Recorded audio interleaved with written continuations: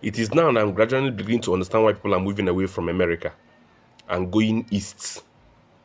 You know, initially, America used to represent freedom, freedom of speech, human rights, sincerity, where there is law and order.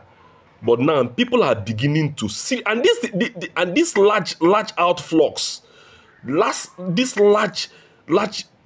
large desire for people to not want to be associated with America started from Obama time. As a matter of fact, Obama is the most insincere president America has ever had. Obama has no, in fact, the only plan Obama has for Africa was just that of destruction. That is why Obama will see somebody like Buhari and prefer him, somebody who didn't go to university, who didn't get a Western degree, the degree that they did themselves offer. Before you get a job in America, they will tell you, they'll ask you for this certificate, ask you for this one, ask you for this one. Buhari didn't have it. And Obama preferred Buhari to a PhD holder who has ruled for 6 years and did reasonably well. Obama preferred him. Then this Biden now came. And Obama stooge. Biden was there. Biden saw an election that was fraudulent and congratulated somebody that was obviously, it was obvious the person didn't win. He didn't win. That was even before Supreme Court handed him the victory. Obama congratulated him. When Obama knows the truth.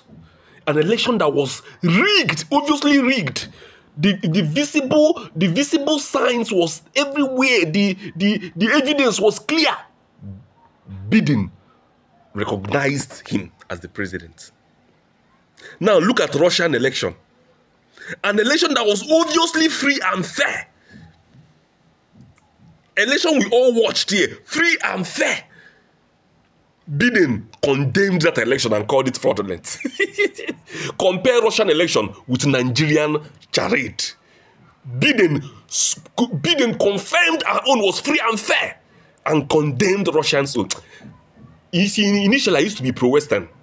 But you see, from this Biden-Obama action, I have no business with West. If you are still black, and you are still considering America, looking up to America as a protector of the free world, is a lie. America is only out for their own. They don't care about us and the blacks, and the Africans.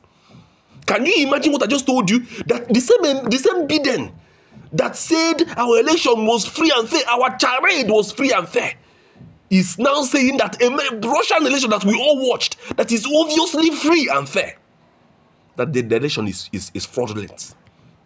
The same Biden that even enters White House in a questionable manner. Up till now, almost 90% of Republicans don't accept that Biden's election was free and fair, and he's the one losing his mouth to condemn Russia's election.